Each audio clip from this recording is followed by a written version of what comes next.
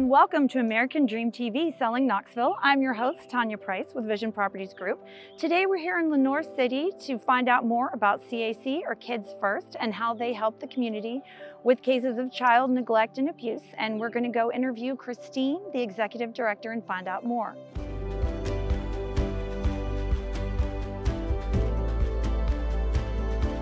We are here today with Christine Evans-Longmire, the Executive Director of CAC, or Kids First.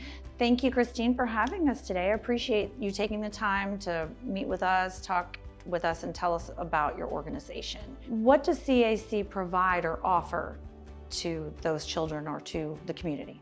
When a child is identified as having experienced some type of severe abuse, we're contacted to begin that service to the child, to the non-offending family, a forensic interview. That's where everything begins. Okay. And part of that's just the protocol for the state of Tennessee for how we investigate child abuse allegations. But once that child is known, they come here, we offer the forensic interview, and then the services continue to follow based on the disclosure. If the child needs a forensic medical exam, that happens here. The child jumps into therapy, they come back here for therapy. If the child has to testify against their offender at some point in time, they will come back here. Our advocates work with them for court prep. Okay. If non-offending family needs support and education, they come back here. The goal being everything happens here. Would you mind showing us around the facility, maybe taking us through the process of what it's like when a child does come through? Yeah, I would love to.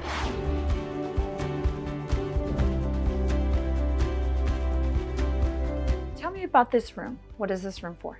This is one of the playrooms for younger children, accredited by the National Children's Alliance, and part of that accreditation and that level of excellence is that you have separation of play areas from, of course, younger children to some of the older kids, because the older kids aren't really interested in this. We have all these toys, and the toys are donated. Some of the toys we purchase. Some things are made for our kids, like the horse and the little wooden trucks down there. It's just where they come and hang out. We can play movies for them. We've got little pieces of artwork up here that they will draw or design for us, and then we'll put those up on display. So it's where they come.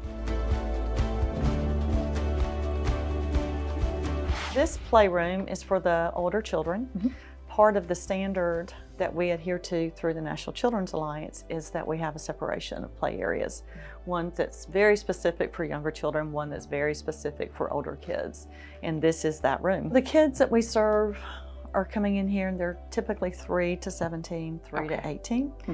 And the older children definitely, typically in our minds, is somewhere between 12 and 13. They love to come sit on the futon, they'll watch a movie. We've got this great Lego table that was donated by a young man here in the community as a scout project.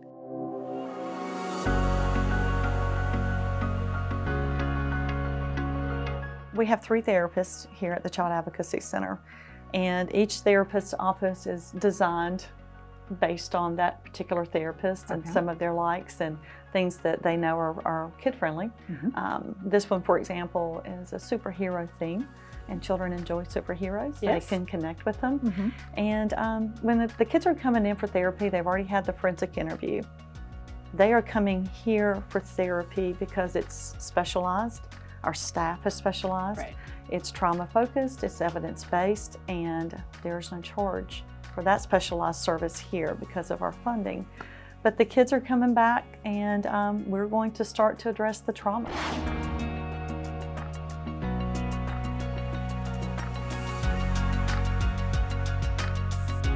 So this is the interview room. Who exactly does do the interview? And then tell us a little bit about the camera and stuff, and what all that's for. So in the state of Tennessee, the forensic interviewers that offer these specialized interviews with child abuse victims have to be employed by a Child Advocacy Center because there are annual training hours they have to meet every year. There is a protocol that they're responsible for. They have to be able to defend this forensic interview in a courtroom. So there are cameras in the room, as you can see, and then there are microphones in here as well, so that as the child's talking with the interviewer, and we have 2 of them here, as the child's talking about what's happened, all of the people that are a part of that case, all of those partners can watch and hear in real time as this child's talking about what happened to him or to her. And then the child's not going to at least 3 or 4 different agencies Wow. where they do not have trained and experienced forensic interviewers. Well, thank you, Christine, for showing us around, taking this time to share about your organization. Absolutely. Well, thank you. Appreciate it. Thank you. You're welcome. Thank you for watching American Dream TV Selling Knoxville. I'm your host, Tanya Price.